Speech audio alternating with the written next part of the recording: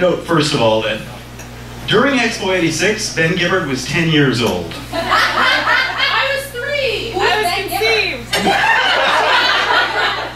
Ben Gibbard's the lead singer of Death Cab For Cutie. He also wrote that song.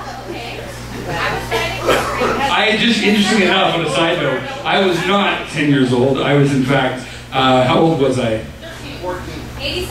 13. Closest guess.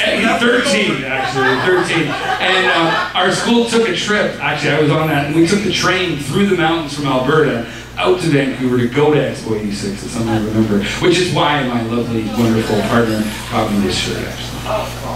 I was 17, I was in Ottawa. The Sky train ran from Main Street to Science World. That's all it did. That's right. I didn't make it here till 91. So in 91, the idea of Expo 86 was, oh, that's why that costs so much. So that's what was on the mind for me. So I wrote this. It's called Walls, or Keep Closing In.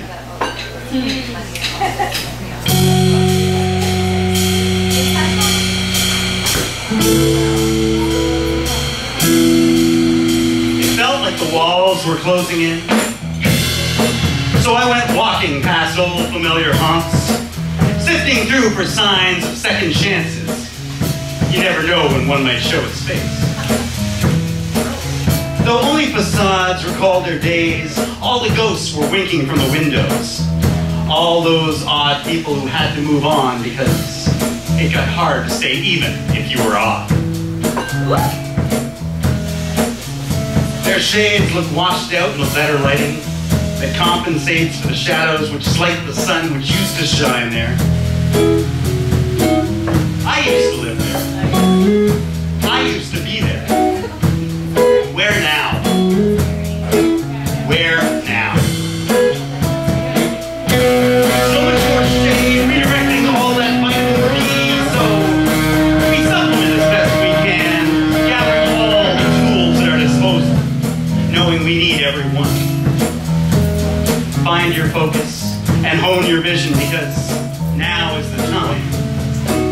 When the walls keep closing in, so should you.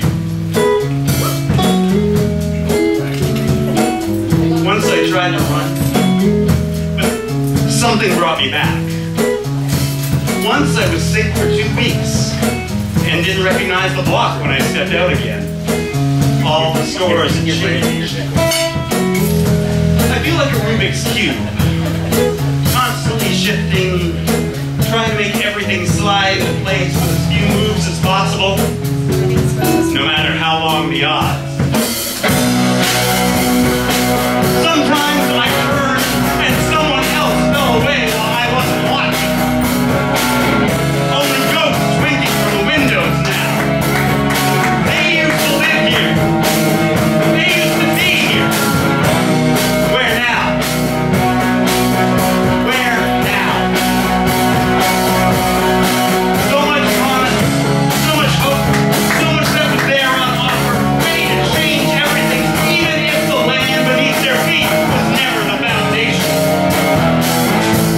Wherever they went when the walls kept closing in, I hope they did too. Nighttime, and the bellies of 2 cawing crows flash red as they arc up to the sodium streetlight. An illumination scientifically linked to violence. I remember when they turned up the anger in this city. 3 large rocks on an outcrop by the beach used to form an armchair facing the sunset. But time and tides have shifted. I used to settle in each evening and watch the world turn. Watch it from its surface with all the buildings behind it.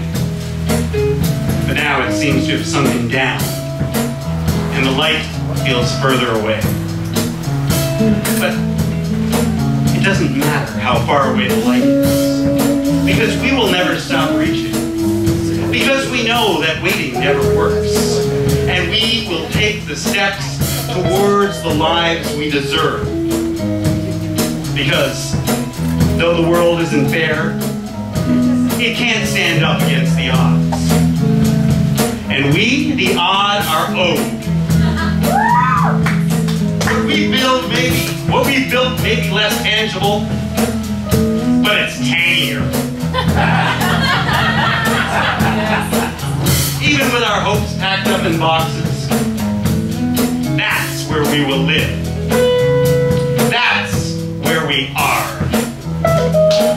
Here, now. Here, now.